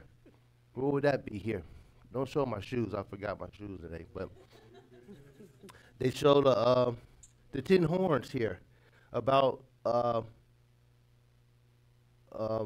merchants, drawing merchants on people, right? So you have the mercantile, and they make money from Christmas. Irish was the holiday, the Irish holiday, St. Patrick's Day, Yeah. Valentine's Day. They're making billions of dollars. Yeah. It's a merchant that they put on you and to dupe you into thinking that's some legitimate holiday or holy day that we're supposed to be groveling in, right? And when we not like that and we don't go according to the fleshly concept that all depicts, right? Keep reading what Saul says about it. 2 Corinthians 10 and 3. For though we walk in the flesh, we do not war after the flesh. And that means we're not warring with the flesh. So if I end up being at a party or end up doing something amongst those people celebrating and revel-rousing, I can be there just the same. But psychologically, in my head, I know it's all foolishness, right? So you're not torn within yourself as though if you were doing it, you're there celebrate or you're there at a celebration, that you're all of a sudden, because some people feel guilty, is why I'm bringing it up. Some people feel guilty because they don't want to be around a Christmas tree. They don't want to see a Christmas light. You know, they just want to. They don't want to see no problems or anything pertaining to a holiday, because otherwise, it's on your mind as though you're partaking in that. And I'm trying to encourage and talk about it this way, in that you're not guilty of being in that environment or celebrating unto Yahweh, because it's what's on your mind about it. Right. When I get calls, people say, I walked in and it was a Christmas tree in the room, and they get very paranoid because they felt that they shouldn't even be around any such celebrations, right? Birthdays. Hey, it's a birthday. Turn age is a type and a shadow of something, right? You got the birth of Yahshua Messiah. Got the birth of Moses. Now we don't celebrate their birthdays. They tried to get you to celebrate a birthday on January the 25th, but it's all wrong. But yet we do give cards and gifts for ourselves. That's not breaking any tradition, is all I'm saying. Because otherwise you stop everything, you have no conversation with anybody. And this is where I think the previous speaker talked about, you know, everybody is striving to do and to know at whatever level they're at, right? And if we say we have an ability to talk about the gospel, then we kind of obligated to preach. And we're going to be preaching to those that know not the gospel. So therefore, these traditions and customs that Yahweh put together to maintain the waters and rivers, right? He allowed that Pope to restore those carnal ordinances. That's part of the purpose. We can get mad at the Pope, but he still was set up to have these contrary customs and traditions be restored of something that had been fulfilled by Yahshua, and now we have to be told the way, the truth, and the life, right? And seek Yahweh while he yet may be found, but we're still in peril every day. Saul talks about being in peril. I think he talked about in the 5th chapter. But we're no longer going to and fro in our consciousness. Stable mind. That's what the mind. That's what the not condemned in our mind, but the doxology. Now unto him that is able to keep you from falling. Falling where? Falling in your consciousness according to imaginations, types and shadows, and things that are not of Yahweh, and that you've been taught and you've been shown, right, of how to explain something. And to present you faultless before the presence, you got to be presented. Got to be able to express something of Yahweh, right? Keep reading there in Corinthians. I'm sorry. 10 and 4. Okay. For the weapons of our warfare are not There we go. carnal, Right. but mighty through Elohim to the pulling down of strongholds of rebels. See, now there's a whole lot in that statement, because our weapon is the gospel of Yahshua Messiah. That's what reconciles the whole world, as we read there tonight, about it being reconciled by Yahshua the Messiah. And those become our weapons. Not the holiday, right?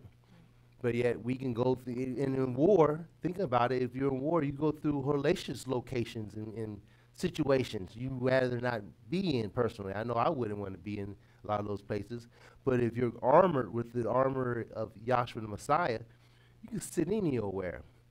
That's what the aim was, to investigate the unexplained spirit laws, so-called laws, latent in man.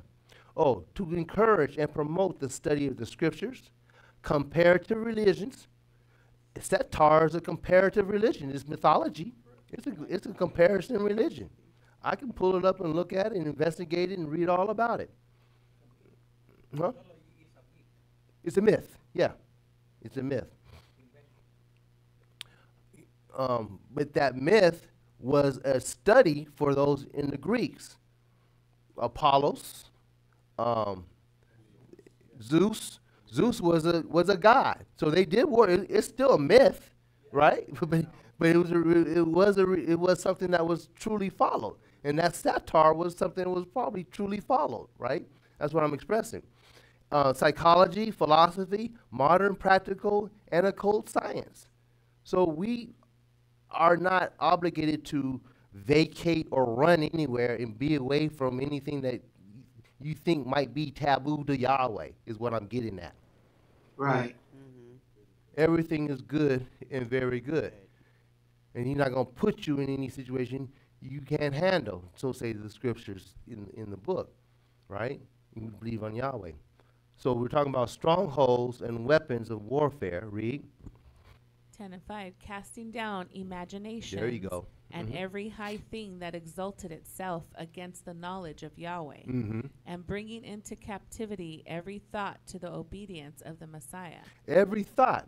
And this is why I kind of thought, I think even the previous speaker talked about the change, right, from us merging, as it were, being a nucleus, separating for a little season, and kind of rejoining again. You know, it was it was an interesting time, and I found a lot of favor of Yahweh in that, and I'm thankful for that. And just as when we're coming back and we talk about a foundation. Now, we talk about foundation in the workshop, right? But understand that we already had a foundation that had been laid by Dr. Henry Clifford Kinley about how to set up for the second speaker, is what I'm expressing, right? And so that becomes a habit that's been my habit for ever and a day. You preach Moses getting down. You get Moses coming out here into this wilderness.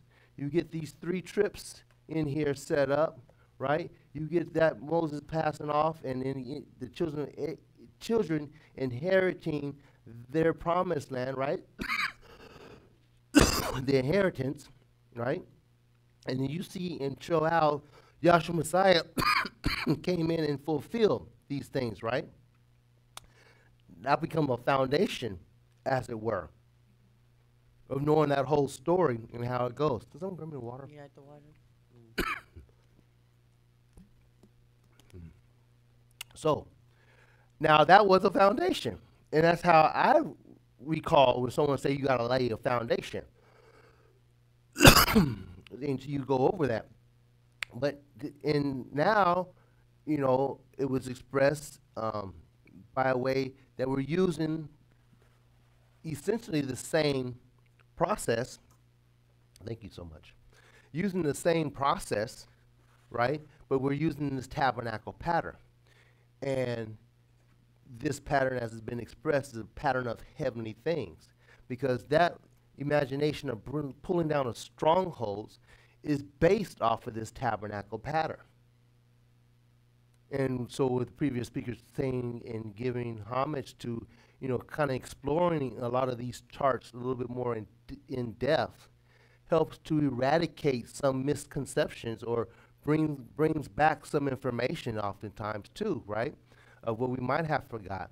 And so when we go through and see how this tabernacle has 7 steps, you have a gate. And that brings up another thought I had before. You have this gate, this tabernacle, right? Most holy place, core roundabout. And you can see all 7 steps here, real nice, huh? Just as you're going over this tabernacle with Iggy or whomever the moderator or a person's going over these steps here, this tabernacle is this tabernacle, right? Right.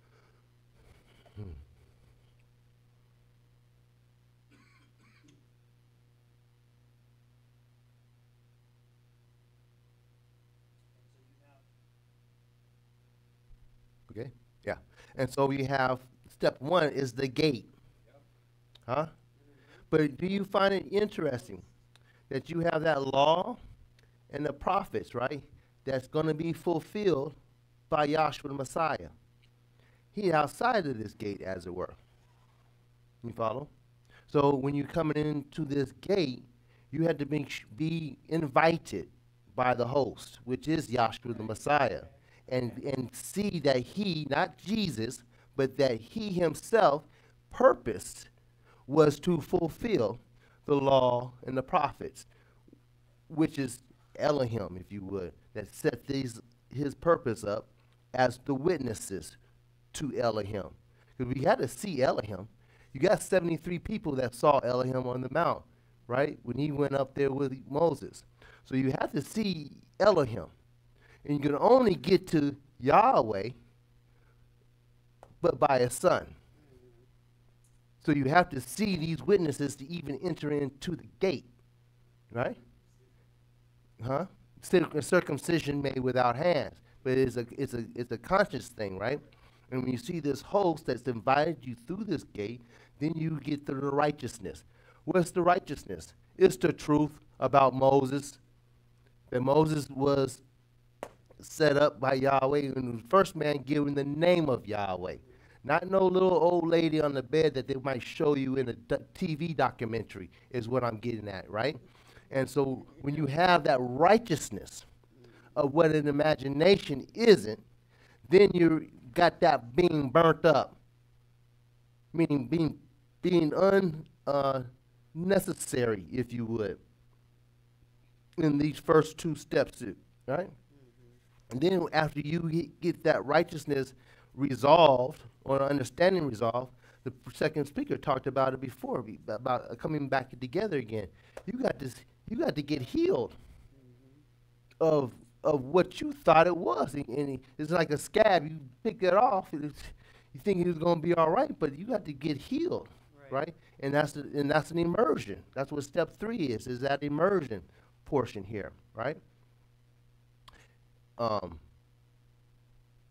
When we get that healing in, then you got this door, or this 4th step, right, with the holy cup of anointing oil, because you have to be quickened by the Holy Spirit, because we understand he's the resurrection, right? Adam, being the first man, is a degeneration. I mean, he brought in the conscience of a depraved, sick soul, right?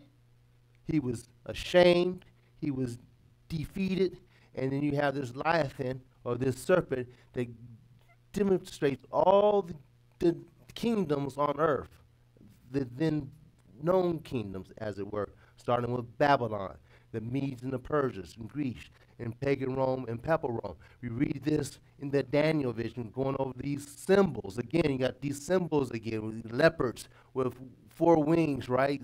7 heads, I believe.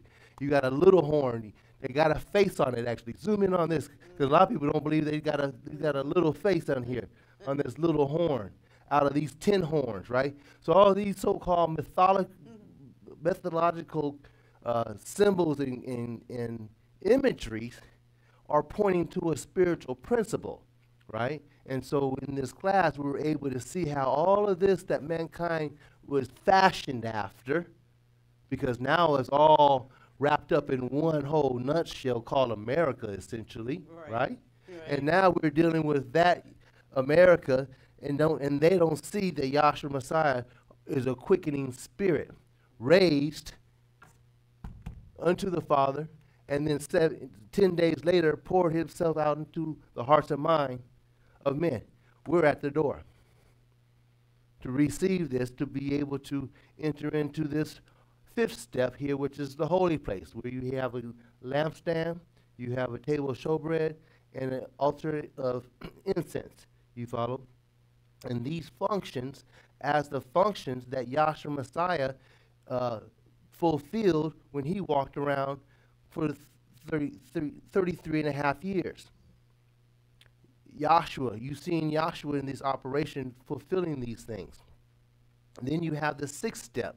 That 6th step is the second compartmental veil, right? And that veil, has been expressed, is the veil of the flesh. Concepts, theories, opinions, and imaginations. These are the things that tie a man or keep a man blinded in their consciousness about the reality or the righteousness of Yahweh. That's right. And we're not, people are, it's by a host to invite you to hear these things.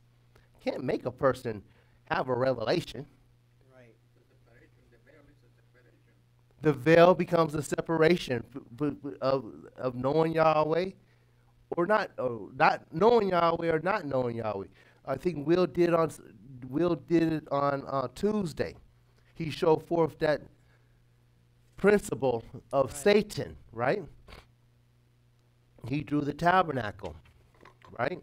We have a tabernacle for a purpose, to draw forth a principle. And we had drawn down here in this tabernacle, set up like this, right? And we have Lucifer, we have plate 14, I believe, of that chart. And we can see pictorially how Lucifer was the son of the morning, right? And then he was the brightest angel of them all.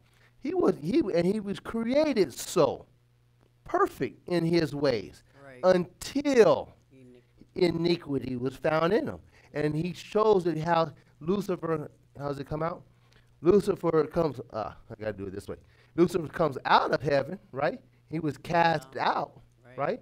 But he tries to return, but he cannot. So you have that 6 placed in here, and he can't get past this veil. You follow? He can't get past that veil no more. So he's stuck in this lower part of the earth. And remember it's all Yahweh. And this lower part, we went over how this lower part represents the flesh, or carnality, if you would. There's no attributes here. You have attributes here, but that attributes make up the devil and the righteousness and unrighteousness, if you would. We can say it that way. Let me see.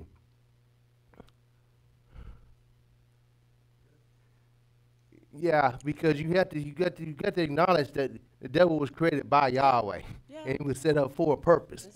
It's not that's the righteousness. We don't want to be like that nature that was set up. I mean, that's where our learning comes in. That's what the gospel helps to purge out. You follow? And it helps that veil to be rent in twain, Right. as a veil in the temple was rent in twain when Joshua gave up the ghost, right? That it is split up to as you can see the reality of into the holy, most holy place, which is the seventh step, which is the step whereby Yahweh dwelling on our conscience, because we said the other night too that Satan is not on our throne. That's right. You follow? And that it was expressed that it's Yahweh set there and he's always been there. Now, whether you come into a reality consciously or not and have your imaginations destroyed by the gospel of the truth, then you'll never see Yahweh in his Right. throne. And therefore, you just go off into oblivion, as it were. But for those who accept and see the true common denomination, grab me the scripture reading right quick, the last few verses, and I'll be right done. Start about the 5th verse up. I think that'll be sufficient. 2 Corinthians, you want 5 and 17? Yeah. Therefore, if any man be in the Messiah, Therefore, if you be in the Messiah, because this is a woman right here that's in the Messiah. That's what the Elohim is representing. Therefore, if any man be in the Messiah, he is a new creature. now you are a new creature of consciousness. You're not a new Neba. You're a new understanding, a new righteousness of the thoughts of Yahweh, right?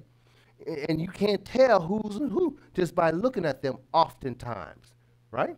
Because I still get sick, and we still have issues, and life goes on. But the way we deal with it, the way we face it, the way we interact with it becomes entirely new and different. Keep reading. All things are passed away. Mm-hmm. Behold, all things are become new. Mm-hmm. And all things are of Yahweh. All things are of Yahweh. This guy is of Yahweh. You can't run from him. You can't hide from him. But you got to accept that he's here, and this is his domain. And we're here dwelling right within it. But we can be as wise as a serpent and as subtle as the dove, right? That's what Saul was talking about. He can be bold on one end, but he be amongst friends and loved ones, you know how to conduct yourself, right? Keep reading. Who hath reconciled us to himself. That's what he's by done. Yahshua. He's invited us as the host to enter into this great teaching. Dr. Samuel Sallers called it the greatest teaching on earth. You follow? And it's the love of that teaching that reconciles first you, and then you to other people, right? Keep reading. And hath given to us the ministry of reconciliation. And hath given us this great gospel, which is a gospel of reconciliation. Read. To wit, that Yahweh was in the Messiah, Mm-hmm. reconciling the world unto himself. See, they don't want to, they think that's God's little boy. That's an imagination when you think that Yahshua the Messiah was God's little boy. That's right. That's a full-on imagination. And when you accept that, you're blinded by a veil, by an ignorant state of conditioning and thinking when it says it right clearly that Yahweh was in Yahshua the Messiah. That's right. Keep reading. Not imputing their trespasses unto them, and hath committed unto us the word of reconciliation. Mm-hmm. Now then, we are ambassadors for the Messiah. Hallelujah. And though Elohim did beseech you by us, we pray you in the Messiah's stead, be ye reconciled to Yahweh. For he hath made him to be sin offering for us. To Yahweh made him to be that, because we know that that word was with Yahweh and that word was Yahweh. And we know that that word came down as flesh, the 14th chapter of John, and walked among us. Right. Not us in 2024, but them then. But we now know that that quickening or that spirit that was in this man has resurrected in our hearts and mind. Last sentence and I'll be done. Who knew no sin, Uh-huh. that we might be made the righteousness of Yahweh in him. Hallelujah. Hallelujah. Hallelujah. Hallelujah.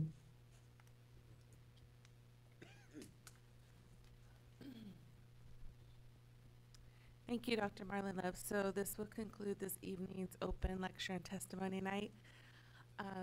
We have classes here every Tuesday from 7 p.m. to 9 p.m. and every Thursday from 7:30 p.m. to 9:30 p.m., and on every Sunday from 10 a.m. to 12 noon. Let us all stand to be dismissed. I'll be reciting the last two verses of Jude. Now unto him that is able to keep you from falling and to present you faultless before the presence of his glory with exceeding joy. To the only wise Elohim, our Savior, through Yahshua the Messiah, our Sovereign, belong glory and majesty, dominion and power, both before all time, now and ever. Let us all say, Hallelujah. Hallelujah. Hallelujah.